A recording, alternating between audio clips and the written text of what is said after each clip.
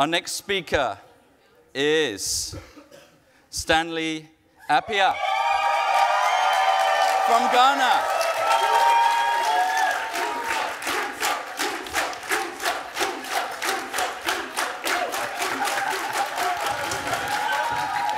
And you didn't let me finish. He is actually representing the University of California, Davis.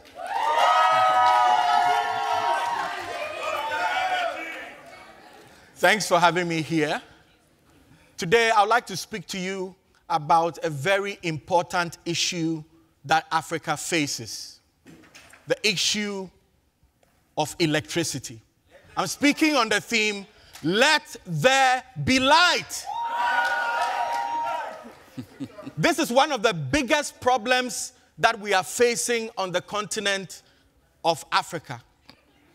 The problem of electricity. Adequacy, stability, reliability, and access. I want to introduce you to a phrase that has gained popularity in my country, Ghana. Dumso, which literally means off. Off now. And on. Now, this concept of Dumso is coined from a local dialect in Ghana, which literally means off and on. And it's a reflection of the state of our power or electricity sectors in many parts of Africa. Is there anybody here who has ever had a long period of blackout in their lives? Can I see by hand? Wow, everybody. So it's not just a national problem, it's a continental problem.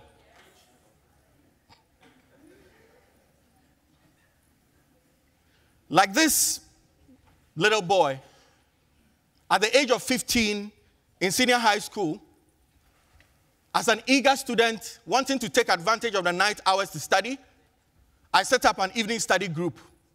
But our evening studies were thwarted because there were many long nights of Dumso.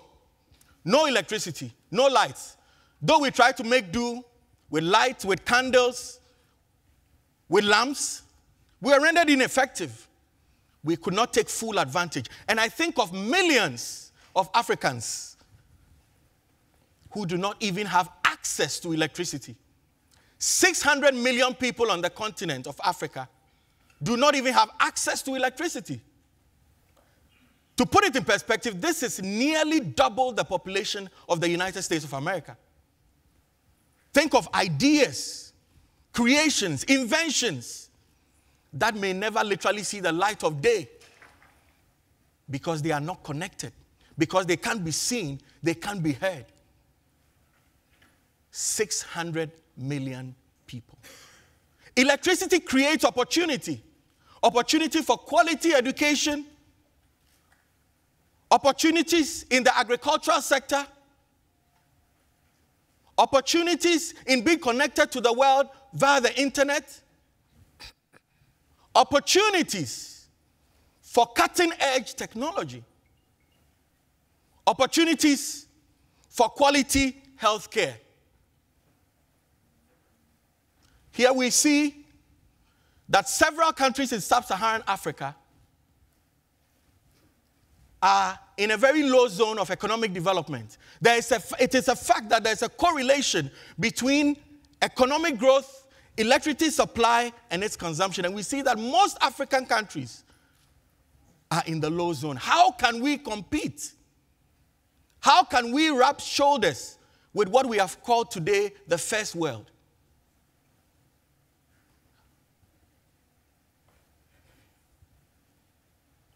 I hope this is not your definition of quality healthcare. Here's what I think. I don't have all the answers, but here's what I think. I think that we need to see this problem for what it really is. A crisis. A national crisis, a continental crisis. I believe that we need to have an integrated, holistic, coordinated approach towards addressing this issue that will help bring Africa to the point where we can truly compete. And we need a cocktail, a mix of grid extensions where possible, mini-grid solutions, off-grid solutions. I believe we also need to harness and utilize our natural gas resources to fire our thermal power plants. I believe we need to remove the bottlenecks to solar power development on our continent, because we have loads of sunshine and so many areas where we can take advantage of the sun's power. I believe we need to come up with creative ideas to be able to address the issues that our power utilities face. This is the part that I'm playing. Helping shape policy towards solving the problem of doomsday. I want you to join me in this campaign, that Africa will no more be known as the continent of darkness, but a continent of light. Let there be light. Let there be light. Let there be light. I want you all to join me as we say, let there be light. Let there be light. This is just the start, and I invite you to join me as we have further discussions to go towards addressing the issue of electricity supply on our continent. Thank you very much.